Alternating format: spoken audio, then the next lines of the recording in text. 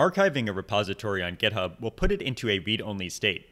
This will prevent code changes and also prevent new issues from being opened. Archiving a repository can be a useful way to indicate that the code is no longer being maintained, while still making all of the code and its history publicly accessible. To get started archiving, first you'll want to log into your GitHub account and then navigate to the page for the repository that you want to archive. So here I'm on the test repo page, and this is the repository we're going to go archive.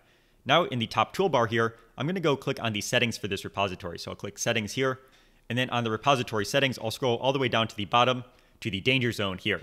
This is going to let us perform potentially dangerous operations on the repository. In this case, we're going to go and archive the repository. So I'll say archive this repository. Now GitHub is going to make sure that we really do want to archive this repository. So archiving does have some consequences, and GitHub also has some tips to consider before going and archiving things. Now, unlike deleting a repository, you can undo archiving, but it still should be considered a dangerous and major operation that you're performing.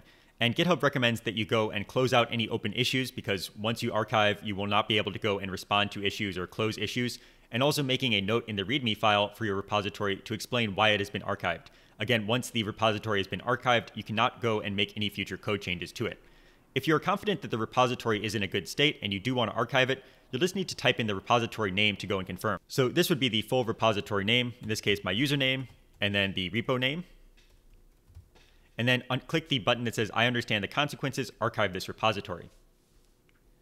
At this point, the repository has now been archived. So again, everything is now in a read-only state. No new issues can be created and no code changes can be pushed to it either. If somebody lands on the page for this repository, they will see this banner at the top of the page that is saying, hey, this repository has been archived by the owner, no code changes can be made. Now that does not prevent them from going and downloading the code or viewing all of the code history, or even from viewing the issue history for this repository. The only thing is that they will not be able to submit new issues and will not be able to submit pull requests or code changes to this repository. So all of the history of the repository is still accessible, just nothing can be changed in it.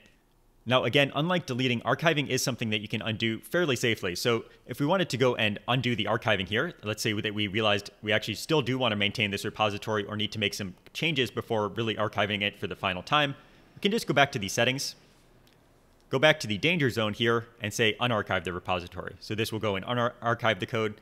Again, it's going to warn us about all the things that will then change once we've unarchived it. We'll go and confirm that we do want to unarchive this repository. So I'll type the full repository name again, and then go and unarchive the repository here.